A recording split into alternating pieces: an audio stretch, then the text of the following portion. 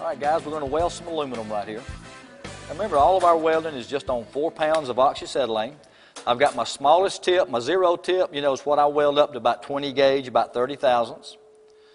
All right, now the smaller that cone, the cooler it is. The longer that cone, the hotter it is. Just off feather, a little neutral flame right here. All right, now I'm using a 4043 aluminum TIG rod. We've got some high heat flux.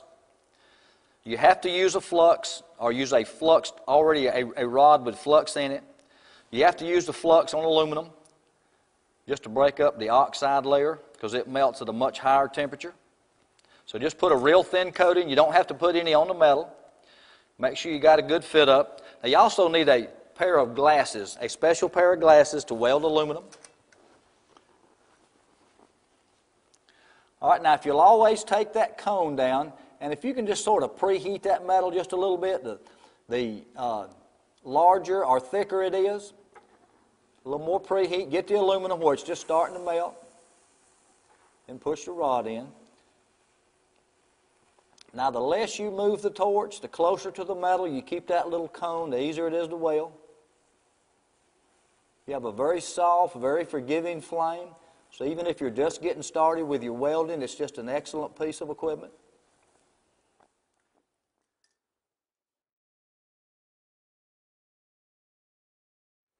All right, now you always want to wash that flux off. All right, guys, now notice with just 4 pounds of oxyacetylene, just how nice a weld you get. 100% penetration, very little distortion. You can actually hammer weld, shape, form, and move that metal. So a lot of you body guys, this is an excellent piece of equipment because a TIG and MIG, if you weld that with electricity, you can't do that.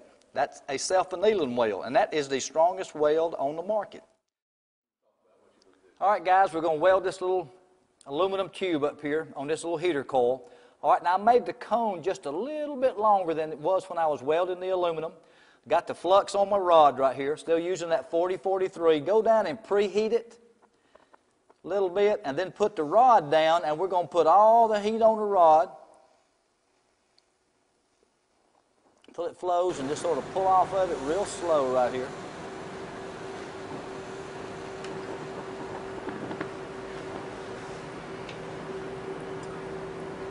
All right, now you can see right here just how nice a weld you get, and that'll pressure test real well. Now notice that was real dirty. Again, you can come in and preheat it, take a brush and brush it, and then go back down and weld it. All right, now you can also do pot metal, zinc die cast, you can do your radiators, you can do your AC lines. All right, now we're getting ready to do some thicker aluminum.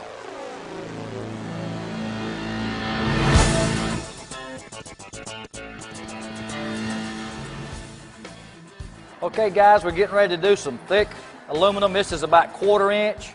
We've beveled the edges a little bit. You know, anything 1/8 of an inch and over, just do a little bevel on your material. You don't have to clean it. It'll weld better if you'll just heat it up, take a brush and brush it off like that. All right, I'm using a 1/8 rod, a thicker rod for your thicker aluminum. Take your flux. Again, just mix it with a little bit of water. All you need to do is just put it strictly on the rod right here. All right, now I'm using my number 2 tip. It's got 2 rings on it. Remember, that's what I weld, anything 1/8 of an inch and over. All right, I'm going to cut the heat up just a little bit just to preheat. All thick aluminum. The larger, the thicker it is, the more preheat you have to do. Aluminum dissipates and pulls that heat out too much. You just can't go down and heat up that one little area. So you have to preheat a larger area right here. Go down and wait for it to start to melt or wrinkle. All right, now once it starts to melt and wrinkle, we're going to go back and make a smaller flame on it, you know, just off feather right here. All right, hold that torch just like you would a TIG torch. Take that cone down closer to the metal. We're going to go back and get the aluminum where it's starting to wrinkle or melt. Push the rod in. All right, now notice that we just physically melt that rod. Sometimes on real thick stuff you can use a circular motion, but if it's flowing real nice like this,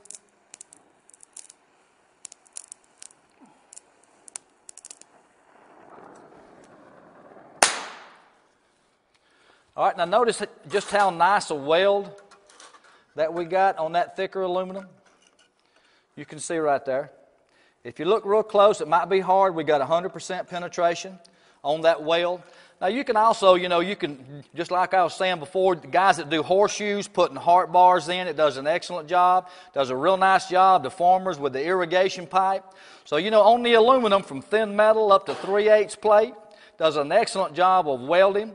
All right, so now we're getting ready to go to some steel.